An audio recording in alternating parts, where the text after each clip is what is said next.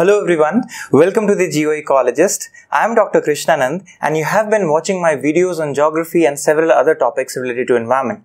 In this session, we are going to discuss one of the most important and very less talked about subject matters in geomorphology, that is periglacial cycle of erosion as well as periglacial processes and periglacial landforms. So what is important about periglacial processes and landforms is that it is very similar to glacial ones, but there is a distinctiveness between the glacial and periglacial. So we are going to distinguish how you can differentiate between glacial processes that we have already discussed in glacial landforms. So if you have not watched the videos on glacial landforms, you can watch it in the playlist already there in the geomorphology. But today we are going to discuss about these periglacial processes and landforms and their important characteristics, their cyclic nature, and also some important terminologies and also their features related to it. So I suggest you watch the videos till the end to understand this periglacial cycle of erosion. But before we go ahead, don't forget to subscribe to our channel and also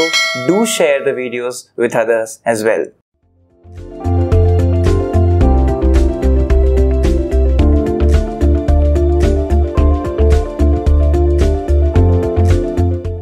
So now let's understand these periglacial landforms and also cycle of erosion. So first we'll be talking about periglacial landforms, their processes, their nature, and also at the end we'll be talking about the cycle of erosion. So watch the videos till the end to understand this entire concept of periglacial region. So what you understand by the term periglacial, simple words are periglacial. So in the periphery of the glacial zone, it means it is not exactly a glaciated area, but because it is in the periphery of a glaciated area, it will have permafrost conditions. Permafrost conditions is almost permanently frozen areas or areas with sub-zero temperatures throughout the 12 months of a year, right? So it has a distinctive cycle of freeze-thaw. Freeze-thaw is when it accumulates, when ice accumulates, and when it again melts down. So this operates continuously. So we remember that there is particular spring thaw cycle that is involved in periglacial areas. Now look here, it is important to understand the earliest definitions suggested that these geomorphic environments were located at periphery of the Pleistocene glaciers. Now it's very important to understand this conceptualization of these periglacial areas, that many people, many scientists say that these are only those areas which are in the periphery of the Pleistocene glaciation or glaciated areas. Now what is this Pleistocene glaciation or Pleistocene glaciated areas? Remember, these are those particular areas which were completely frozen during the ice age in the Pleistocene epoch, that is about 2 million years to about 12,000 years ago.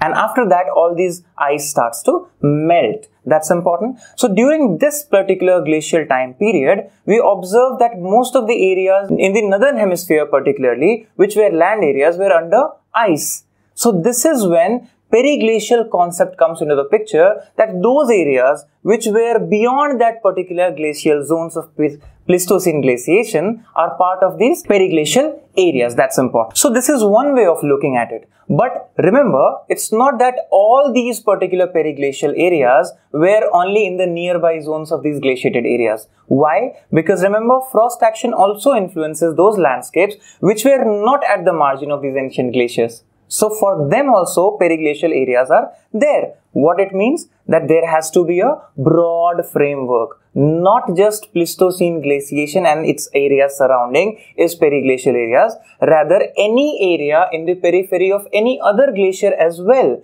can be part of periglacial areas. That's important to consider. So if you look into this image, periglacial areas are like this. It's almost sometimes somewhere you'll find it is frozen, some parts are already melted, some has converted into this liquid fluid water, right? So it's kind of a mixed area where you have some half frozen, some semi-frozen stuff, some completely under ice and some completely barren.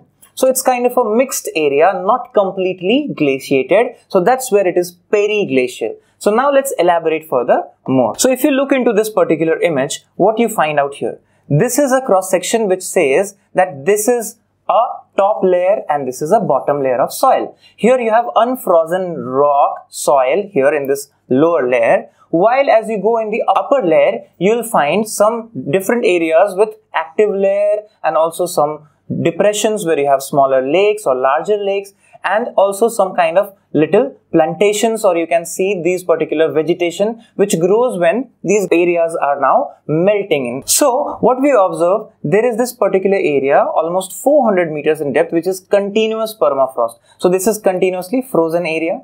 Then in between you have certain areas which are called talics. Now talics are of two types. What you see, open talic, and there is through talic, which is unfrozen ground, as you can see here. So this is the through talic part, this complete area, this is through talic, and then you have completely frozen areas under which there are some closed talics as well. So what are these particular areas? If you find there is a mix of completely frozen area or semi-frozen area as well as completely unfrozen areas. So this is where permafrost areas have a peculiar characteristic, like it is mixed of melting of ice as well as frozen rock material. So that is important. Now let's understand the definition part, that near glacial or periglacial is in the sense of location or conditions both. Now here is the catch of two words, locationally in the periphery or conditionally in the periglacial stage. So perennially frozen ground, that is called permafrost, is majorly one characteristic. Then it can be seasonally thawed, it means seasonally it's melting. That is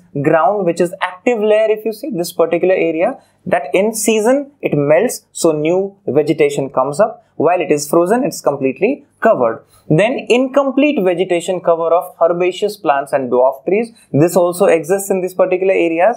And ground is snow free for part of a year. So of a very small part, 2 months of a year or 3 months of a year largely, it is unfrozen completely. The ground is free of snow, while frequent fluctuations of air temperatures across 0 degrees C. That is what we talked about, that is sub-zero temperatures is very common in these areas. So that is the larger framework of a definition of periglacial areas. Now if you look into the periglacial processes, there are 5 major processes if you want to look at. So what are the 5 processes? First is called frost action, which has further different actions inside, or if you classify frost action, you'll find frost shattering, frost wedging, frost splitting, frost heaving. So it's like shattering, you understand, breaking away. Then wedging is sharply cutting across, and splitting is dividing it. Heaving is pushing upwards. Remember, when water freezes, its volume increases, so it's pushing the land upward if it is underground or subground area, right? Then you have mass wasting in the same.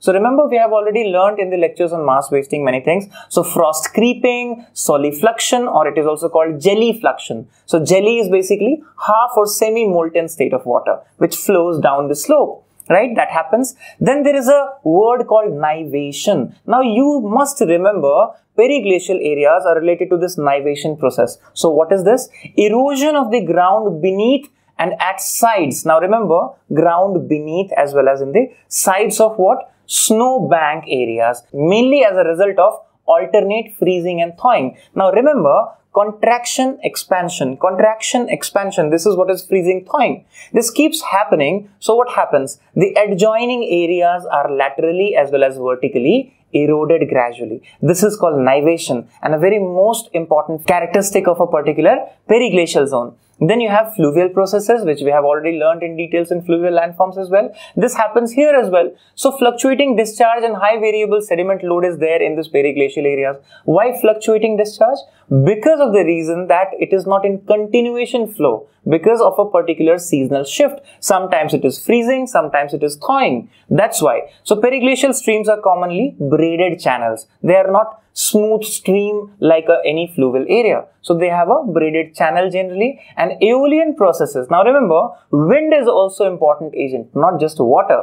So wind forms also one of the most important part of these areas, while periglacial environments are mantled with loess deposit. Remember northern China, as we know, loess deposit, which goes into the Huanghe River, so it is called Yellow River as well. So upper Mississippi Basin and Midwestern US, all these areas have very fine dust, wind-blown dust, which accumulates in these particular areas and also leads to different formations.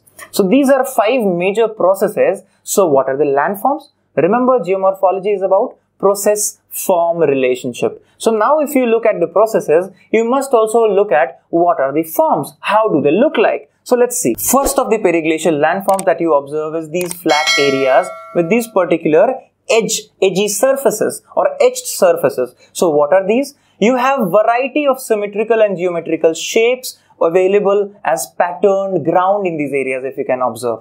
So some of them are also called ice wedges polygons. Now remember, ice wedge polygons are these polygons. If you see, these are the polygons cut across the land, right? So if this is very famous in Manitoba, Hudson Bay lowland, right? So these are some of the major structures, looks that you can see, nivation happening, freeze thaw happening. So this kind of creations, if you see in the periglacial landforms, primarily in a flat surface. Then if you observe, there are other features as well. This particular mound, if you see, these are called pulsars. So these pulsars are low permafrost mounds. Now remember, these are low mounds, not very huge mounds, with cores of layered segregated ice and peat. Now remember, ice and peat, mud kind of coal structure which is there inside, which is making a peat mound, right? So this is also kind of a interesting structure which is found in this particular permafrost areas called pulsars. Then what you have is pingos. Now what are these pingos? These pingos are ice-cored hills. If you observe these hillocks or small hills, if you observe, these are pingos. And remember these terminologies, pulsars, pingos, the height varies from 3 to 70 meters many times. So this is what is interesting as smaller heaps of mounds of these segregated ice and peat accumulated at different places. So this is from Canada, if you observe. Then you have several other features which are important. For example, rock glacier. So look at these particular glaciers if you find. These are what? Rock debris material which are seasonally frozen and then there is a thaw happening. So these kind of glaciers which are semi-frozen, semi-molten, this is very common sight. Then you have block fields. Now look at these particular rock blocks here. These block fields in India you can find in several higher regions of Himalayan region, in Rohtang areas and various other areas as well. So these are what? Block fields which are closer to the top glaciation zone, where you have these glacial actions and these huge boulders are broken off and gradually they deposit. They move with time according to the slope as well. So these are like block fields, right? These are also called felsenmeer. Right? Then you have one important feature here is called cryoplanation terraces. Like any other terrace in the mountain region, if you observe, this is a periglacial terrace which is called cryoplanation terrace. And remember, the process operating here is the same like parallel retreat of a slope. Right? So this is what is happening. This is what you see in this particular image, and nivation flow happens, and that's why you have nivation hollows at particular places as well. Then you have thermokarst topography. In the karst landscape also we talked about thermokarst. So areas where this nivation happens within the surface or in the substrate, in the ground below the surface, there you find this kind of thermokarst topography happening. So when they are exposed, they look like these pools of water in the season. Right? So these are some of the important features that we observe or landforms because of the processes that we observed. That's important. Then what is about this particular periglacial cycle? Who talked about this cyclic event in terms of periglacial areas? Because remember, cyclic theories were very common during division cycle, Peng cycle, Elsie-King cycle. So we have this particular periglacial cycle as well, in which the mechanical splitting, remember the splitting of rocks physically due to contraction and expansion, jelly fraction, that is because of the ice when rocks are split, and then you have jelly turbation because of the movement of the ice, churning of the ice up and down, you have turbation. Right? We have also learned about pedoturbation earlier in the soil lecture. So you have jelly turbation here as well. Then you have solifluction and nivation, which are also important processes that we have learned.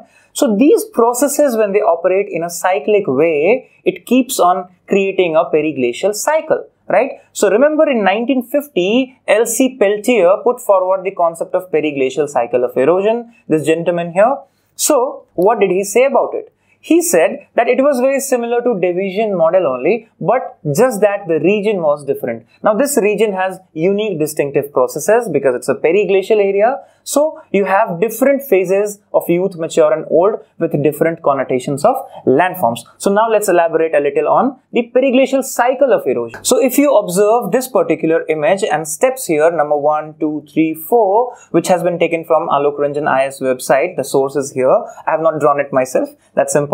So when you see this particular image, it's very clearly given here, drawn here, a very wonderful work of sketch that you see that these are different particular layers and they have a particular flow. In first, you have depressions and you have these mounds. Then further what happens because of solifluction, because of the frost shattering, the material is eroded and transported. So what happens? These depressions will have the depositions. The tors, the rock fields, the rock boulders will finally get deposited in these particular depressions. So what will happen to the depressions? Very similar to what we learned in the geosynclinal theory. Similarly, these depressions will be gradually filled up. And what will happen to the terraces which were there earlier like mounds? They will start to gain the surface and it will start to lower down. So absolute relief will be now lowered down, right? So from initial surface, you find in the fourth stage that which were the depressions now becomes mound, and which were the mounds, they become the depression. So very simple. Earlier which were the depressions are now filled with the rocks gradually. They starts to become mound, and which were already mound now starts to lower down. This cyclic events because of the nivation, because of the spring thaw keeps happening, which is very clear given in these stages, right? So this entire process what you see is called cryoplanation. Now remember peniplanation, pediplanation, panplanation, H-planation. We have learnt about it in erosional surfaces. Here is another erosional surface for you called cryoplanation. So becoming plane from the mound. This is where you have planation happening because of erosional factors, right? This is called cryoplanation here. And remember, cryoplanation involves which processes? Remember, congeliturbation, solifluction, right? Or frost action that is very intense. It's also called congelifraction. Fraction means breaking away, right? So this happens, basically what you understand is breaking away and coming close. So this is happening seasonally. Sometimes it freezes, sometimes when it thaws, it breaks away. So this freeze-thaw cycle is what it generates or it takes to make this periglacial cycle work, right? So the penultimate stage of the landform, like other cycles here, is also called cryoplane or altiplane. Now this is the terminology related to this particular periglacial cycle of erosion given by Peltier in 1950 to remember. So now when we have discussed in details the periglacial processes, landforms and also periglacial cycle of erosion, in the sessions to come we'll be talking more on different theories related to mountain building and related processes in physical geography. So stay tuned, stay safe, keep watching.